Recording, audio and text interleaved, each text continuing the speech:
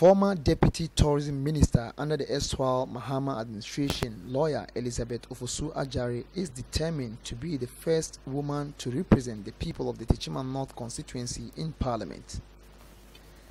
At the launch of the party's 2020 constituency campaign held in Chobodom, the former Deputy Minister highlighted a number of projects she single-handedly executed as a candidate. As I tour around the constituency as a candidate, I continue to affect the socio-economic lives of our constituents. As a woman and a mother, I cannot look on while our people battle with basic social problems. In the last 1 year, I have provided our people health, sports, skills development, agriculture, education. Notable among the things that I've done include a 10-seater water closet toilet facility at Tuodom Dome Pass, a mechanized borehole at Asememu, a biodigester toilet facility at Boyem Health Center, retrofitting of about 30 boreholes around the constituency. Wow. I have donated cement and other building materials for the renovation of Ofuman Police Station. Madam Elizabeth Adjare promised to establish a scholarship scheme to cater for brilliant but needy students from basic to the tertiary level in honor of her late father, I.K. Adjare Mensah. We will aggressively pursue programs that are people-centered.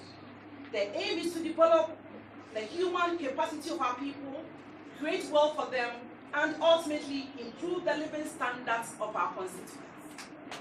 Elizabeth Adjare, as a member of Parliament, will initiate an I.K. Adjare Mensah scholarship scheme in collaboration with Ghana Education but needy students from basic to tertiary institutions.